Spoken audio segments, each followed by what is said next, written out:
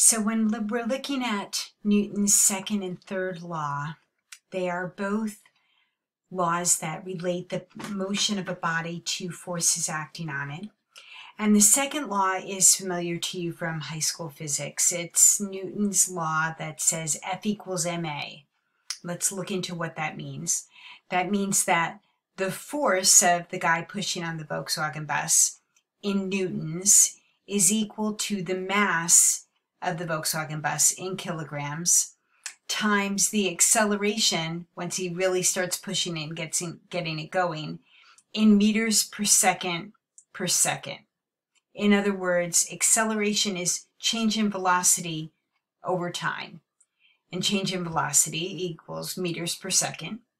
So we say this is meters per second squared, change in velocity over time. F equals ma. And we talked about the fact that one of the external forces that acts on Earth is the gravitational pull of the sun that changes its direction.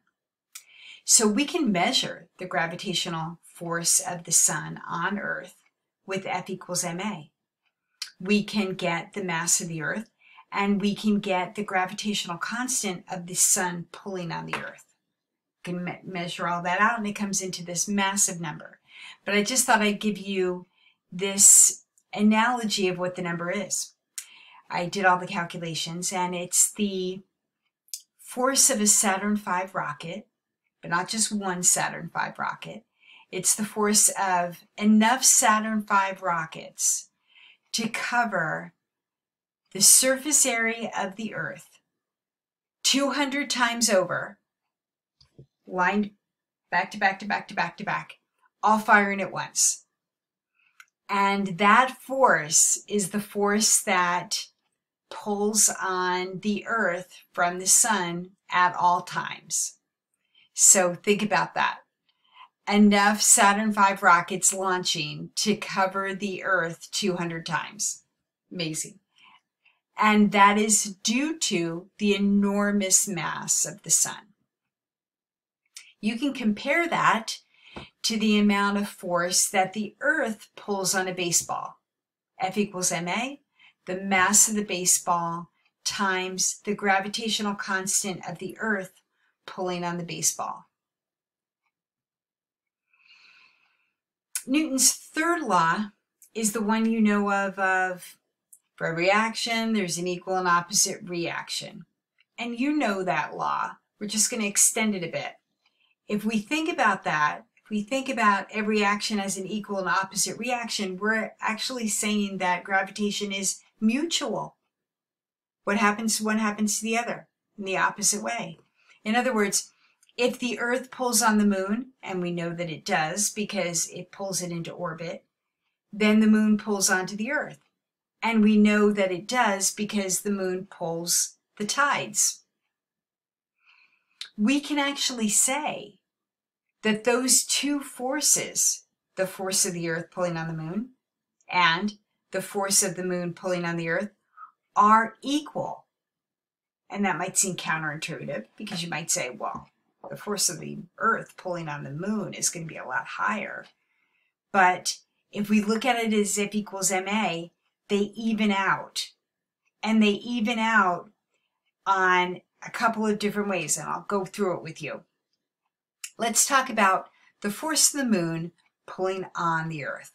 Well, the mass of the Earth is quite high. And the amount of pull that the moon can pull on the Earth is quite low. I mean, it's really only the tides, and that's 30 centimeters or so twice a day. So you have a high mass that it's pulling and a low acceleration. On the other hand, the Earth pulls on the moon. And the moon is relatively low mass compared to the Earth. And the Earth can really pull the moon effectively, a high level of acceleration, because it can maintain that orbit. So these two forces are equal and opposite, the third law. This happens, this law applies universally. for everything from atoms of helium to galaxies that pull against each other. So the third law is mutual and universal. This is a review of the three laws. The first law, object at rest or object in motion. Second law, F equals ma, what the force is in mathematics. The third law is equal and opposite reaction. After those three laws that Newton devised, he spent the rest of his plague break writing the universal law of gravitation, which says that all objects with mass attract all other objects with mass in the universe. Okay, we'll look into that a little bit more, but before we go there, we want to make sure that you know that mass does not equal weight. Mass is the amount of matter, the amount of stuff, the amount of atoms that are in an object. My mass is the same on Earth as it is on the moon, as it is on the sun, as it is on Neptune. That's the amount of matter. My weight is subject to the gravitational pull of the Earth, of the moon, of the sun, of Neptune. My weight can vary. My mass won't. Now, if mass increases, speaking of the sun, then the force of gravity, the attraction force, increases. If the distance increases, like Neptune has less gravity from the sun, because the distance between the sun and Neptune is greater than the distance between the sun and the Earth. We can put this into a mathematical relationship that's based on Newton's law of universal gravity. So Newton's law of universal gravity can be graphed, and the graph would involve distance, and it would involve gravitational force. And as distance grows, gravitational force gets smaller and smaller. As distance increases, gravitational force decreases. Distance is going to be on the x-axis. It's going to be the independent measure, the independent variable.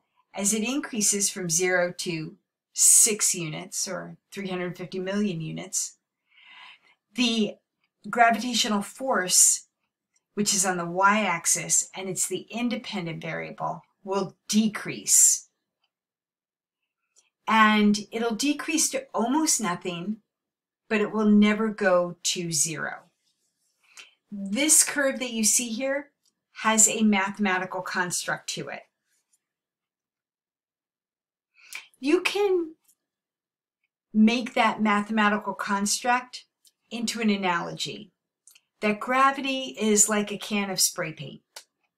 And the can of spray paint does really well when the distance between the can of spray paint and the little sticky is really close.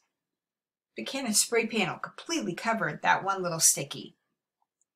If you double the distance between the can of spray paint, the sticky is only going to get about a quarter of the paint. If you double the distance between the two objects, the objects are going to have only about a quarter of the gravity between them. If you triple the distance between the spray paint and the sticky, you're going to have about 1/9 of the paint on the sticky. If you triple the distance between the objects, you're going to have about 1/9 the amount of gravity between those objects, and so on. And this relationship is called the inverse square law. In other words, we take the square of the distance and we put it in the denominator.